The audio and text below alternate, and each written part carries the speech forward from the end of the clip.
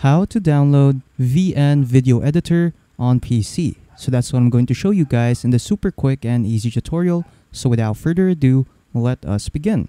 So first, let's just go to our web browser, and then once we're here, what you want to do is to just search up for VN Video Editor. There you go. So just click on this VN Video Editor link right here, and after that we'll be redirected here. So in here we have different download options right here.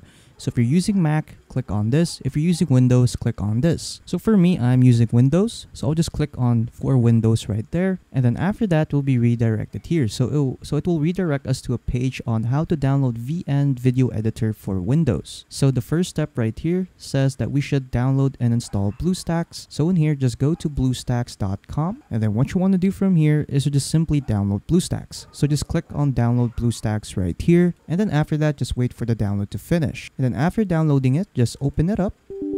There you go. Just click on yes. Then after that, what we want to do from here is to just simply click on install now. Click on I agree.